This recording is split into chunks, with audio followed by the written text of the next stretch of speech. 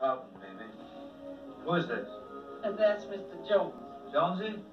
I'm sorry. I knew him too well. But you've got to eat.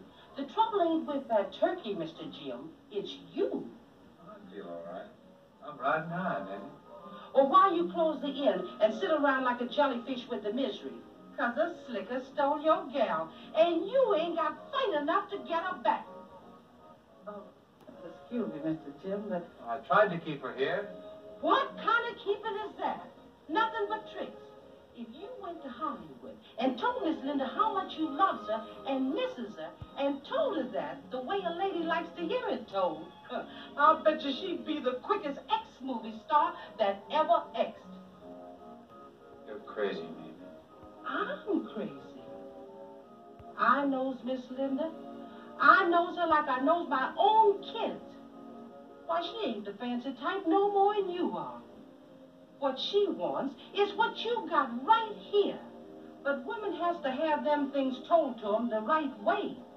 You could melt her heart right down to butter if you'd only turn on the heat. Maybe you don't try to take a fellow's gal away from him after he's bought the ring.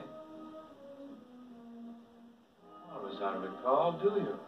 Now you're talking. Oh, sure. Women has to be told things the right way. Yes, sir.